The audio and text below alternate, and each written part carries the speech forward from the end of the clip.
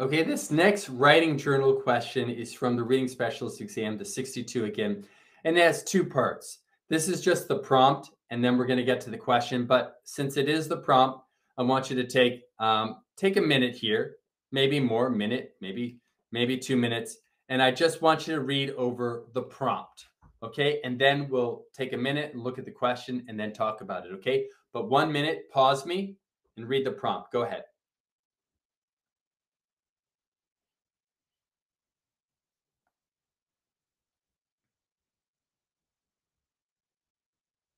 Okay, we have this scenario. So obviously these questions on this test, some of them are wordier, a lot of them are wordier. Some of them are a little too wordy, to be honest with you. But we can all learn from this. So let's just start with this opening piece. An elementary school reading specialist advises kindergarten teachers to include regular writing opportunities as an integral component of the literacy curriculum. Okay, so I just want to make sure I understand what this is saying. Sorry, not writing specialist, reading specialist. The reading specialist is suggesting to the teachers to include writing activities. Is that what they're saying? Regular writing activities. They're like, you should do some writing. For example, the specialist suggests devoting a short period 2 or 3 times a week to journal writing. Okay, so what do they do for writing? They say, hey, do some journal writing 2 to 3 times a week. So reading specialist says, I got an idea. Let's do journal writing 2 or 3 times a week, right? As a time for children to engage in independent writing and drawing in a personal journal. Okay, so let's just circle the words here that are important. Do you see the writing, personal journal, writing? This is clearly a prompt for writing, yes? And the grade is kindergarten. So we're doing basically a kindergarten writing activity. So kindergarten, let's put down here, kindergarten, let's say around 5 to 6, and we are doing a print writing activity. Is that fair? Right? And what are we using? Well, we said before, this age range here, they use journals of some sort.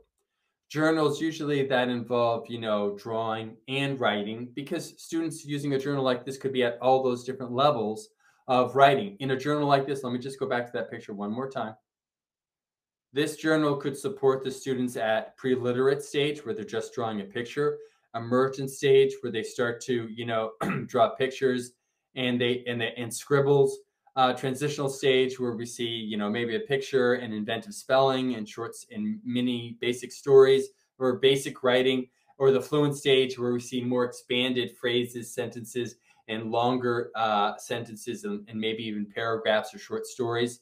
So a writing journal could support a lot of different students at a lot of different ranges there.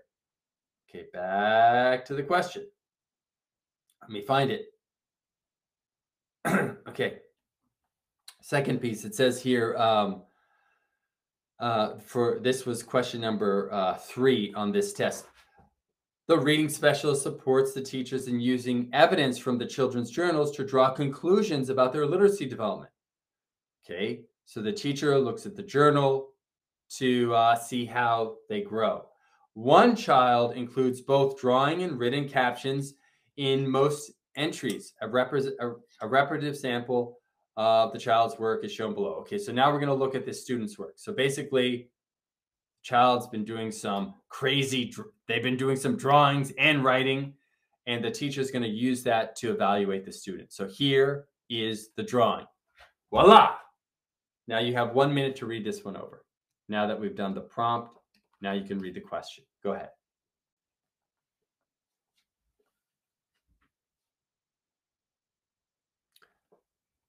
Pause. And if you're still reading, pause me now. Unpause me when you're ready. Okay, 1 minute. It's funny for me, team, because I know I would forget to press pause, right? I would forget to press pause, and then this guy would come on the computer after only being gone for like 10 seconds or 5 seconds, and he'd start talking again. And then I'd be like, pause you, right? But that's just me. So I'm getting a chuckle at what I know is going to happen. All right, 1 minute. You read it? Good. This is the picture that they provided for the student. Now, before we even read the student, right? What stage are they at? They're drawing and they're writing. And they're using letters. You see the letters? So in terms of, there's the pre-literate, there's the emergent, there's the transitional, there's the fluent. They're not at pre-literate and they're not at fluent yet, right? So they're emergent, transitional. Now, which one is it? Well, they're definitely representing, they're definitely have an awareness of print, right? But what are they doing? It says here, I mean, at first glance, it looks like it's just some alphabet soup. But what is this? My uncle is tall. What are they doing? They're getting the initial sound here, the initial and a middle sound here. They're getting a sound in the word is, and in tall, they got the initial and end sound, right? So they're doing some inventive spelling. Do you see that? They're using the alphabetical principle, and they're doing some inventive spelling. So that's got to be something that you see in the picture. Okay, now it goes on and says, the child explains the entry to the teacher by saying, my uncle is tall. Which of the following conclusions about the child's development in basic concepts of print is most clearly supported by the performance data? Okay, so based on this picture, what can we say about their writing?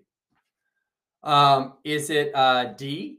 The child is not yet aware of the function of letters in print. So they don't know. This is just gibberish.